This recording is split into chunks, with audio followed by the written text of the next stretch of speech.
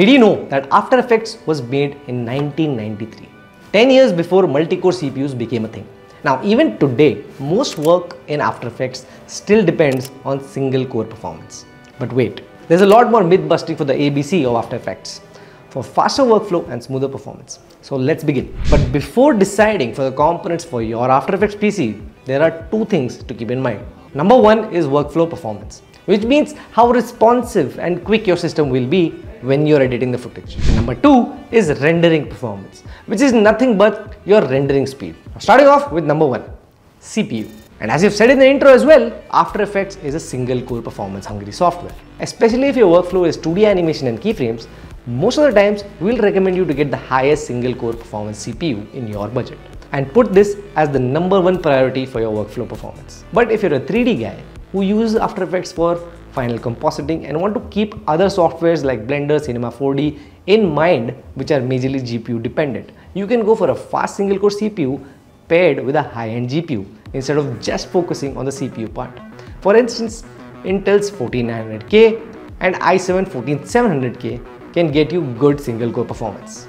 The same thing with Ryzen 9 and Ryzen 7. We know Adobe recently announced the support for multi-frame rendering, but again, it barely affects your workflow performance, so we'll not take a major look at it.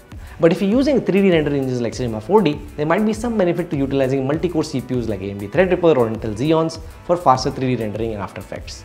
Moving on, number two, GPU. Now we have already said that GPU doesn't play a very big role, but if we look into GPU accelerated effects like warp stabilizing, 3D motion tracking, VR denoising, a part where GPU matters a lot.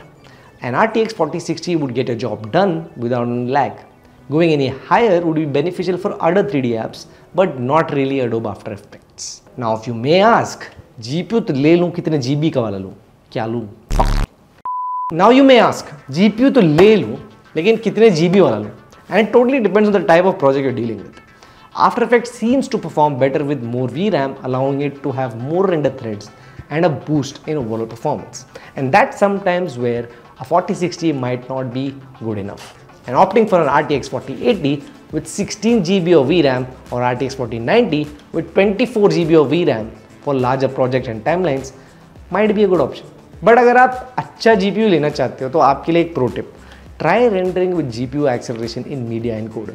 इससे rendering आपके GPU से होगा and there's a chance of slightly improved render performance. And number three is RAM. Now when you think about RAM for After Effects, मुझे Google Chrome का RAM sucking नहीं याद आता है क्योंकि After Effects भी same category में आता है. So my recommendation will be जितनी RAM है उतनी उठा लो. जितनी ले सकते हो उठा ही लो. Now on a more serious note, for 1080p users who have only been working for social media content, 16 GB should be enough. However, for 2K and 4K or above content, जिसमें at least 32 GB RAM or maybe 64 GB of RAM for better playback and better speed. एक और बात, RAM को single channel में लगाने के बजाय dual channel में लगा लो. इससे RAM ने डबल लेन्स क्रिएट होंगी और रीड और राइट की स्पीड भी बढ़ेगी, translating to faster workflow and rendering performance. A quick tip here will be to manually set the allocated RAM to Adobe Suite. करना कुछ नहीं है, just go to the following location in settings and reduce reserved RAM for other applications up to 3 GB. That should be more than enough.